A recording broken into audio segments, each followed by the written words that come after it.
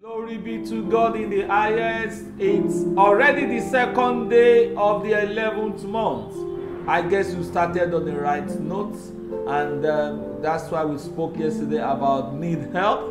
And I believe as we ask Him for help, He will reach out to us in Jesus' name. Friends, we are starting a series today for 3 days, lessons from Proverbs 16:5-7, and I'm believing God that we will learn some lessons from there.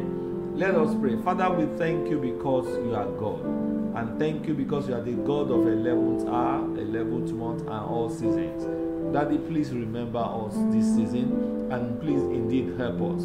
And Lord, let it be known that you are our God by the things that happen in our life for good. In Jesus' name, we have prayed. Amen. So friends, I'm going to read the scripture, Proverbs 16:5-7 today, because I might not be reading it every day. It's just for today, tomorrow, and Thursday. So I'm going to read it today, and I'm reading from the Amplified Version, from verse 5, Proverbs 16:5-7. Everyone who is proud and arrogant in heart is disgusting and exceedingly offensive to the Lord. Don't forget that. Be assured He will not go unpunished. Put that to heart. Verse 6. Mercy and loving kindness and truth, not superficial ritual wickedness, is cleansed from the heart. He said, by mercy and loving kindness and the truth, not superficial ritual wickedness, is cleansed from the heart. And the fear of the Lord, one avoids evil. Verse 7. When a man's way pleases the Lord, He makes even his enemies to be at peace with him. Praise the Lord. And that's a big deal. So, friends, most of the time when we look at the things that has happened in our life, our resources, our position, we tend to be arrogant, we tend to be proud.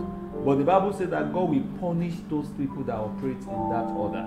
And that's why I want to appeal to you, please, just be conscious of who you are and what you do to other people. Because He said God will punish people that are arrogant, people that are proud, people that are not behaving the way the Almighty God expects them. He said they are also disgusting and offensive to God.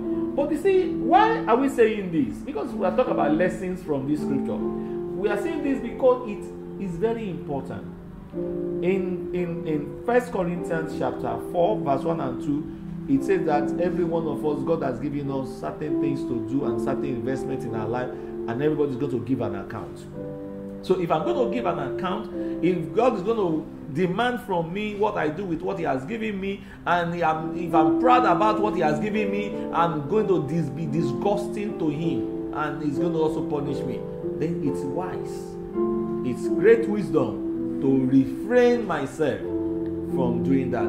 The Bible says, what is that thing that you have that is not given to you from above? So if you are in an office and you use your office to oppress people, the Bible says you are disgusting to God.